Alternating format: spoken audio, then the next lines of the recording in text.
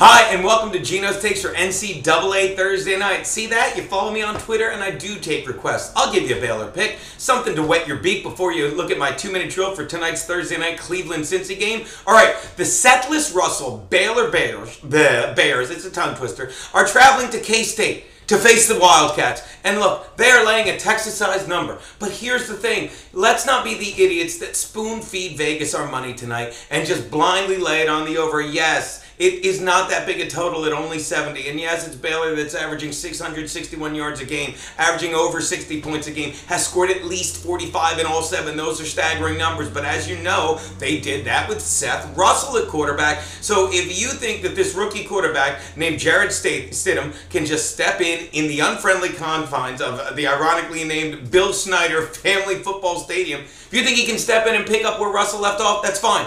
Then go with the over. But there's a different number you have to focus on. It's a number that you would always think of in college, and that's the line for this game. Look at that. The beauty of it is it's barely over 17. How many times have we said that in college? And it ended up with a lot of scoring. Now look, I know I just said that Baylor had the best offense in football, right? Did you hear me say that? Did I say they had the best passing offense? No, I said they had the best offense because what you don't realize is Seth Russell takes so much of the glory that this offense is all around amazing. Do you know their running back, Shock Linwood, great name in itself, is averaging 8.1 yards a carry, has 974 yards and 9 TDs, and when he's not in the game, a little guy named Terrence Williams, 417 yards and 1 TD. You didn't know about them? Why? Because you only know about their white quarterback, Seth Russell? Racist. And I'll tell you something else. Their wide receiver, Corey Coleman, if Russell wasn't stealing all the spotlight, would be being touted as the best receiver in the NCAA completely. 47 catches, 962 yards, 18 TDs. Are you kidding me?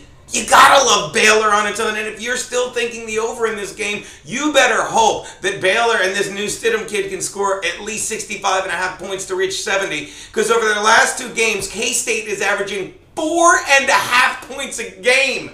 4.5. They lost to Oklahoma 55-0, and Texas, who stinks, 23-9. These are not, either of these defenses don't bring to mind the '85 Bears, let alone the 1985 movie, The Bad News Bears. Stop wasting. I know, but the sequel was '85. Stop correcting me. Look. You think I don't want to use this picture for K-State? You don't think I want to use this and tell you to take K-State? I do, but I can't because Baylor is going to run away with this game flat out with the line. I'm not touching the total, but I'm all over Baylor today and laying the points. That's Geno's NCAA Thursday. So much more to do tonight.